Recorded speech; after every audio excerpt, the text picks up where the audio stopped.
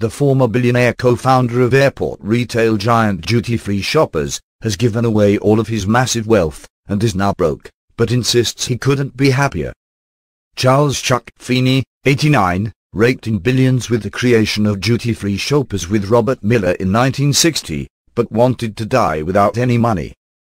But the philanthropist was famous for his promise to give all his money away to charitable causes, a dream that was fulfilled this year in September, after donating more than $8 billion to charities, universities, and foundations, through his organization Atlantic Philanthropies.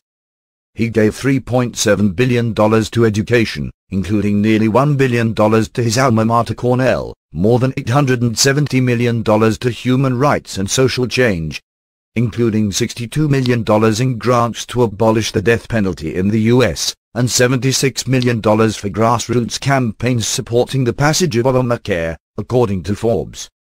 He also gave more than $700 million in gifts to health causes, ranging from a $270 million grant to improve public health care in Vietnam, to a $176 million gift to the Global Brain Health Institute at the University of California, San Francisco.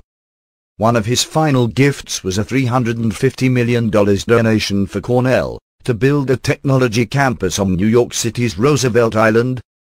Feeney pioneered the idea of giving while living, the idea to spend fortunes on big charitable donations during one's lifetime, instead of creating a foundation upon death. In 2012, Feeney said he set aside $2 million for his and his wife's retirement, with plans to donate the rest. Feeney isn't one to boast and gave much of his money away anonymously, giving way to the nickname the James Bond of philanthropy.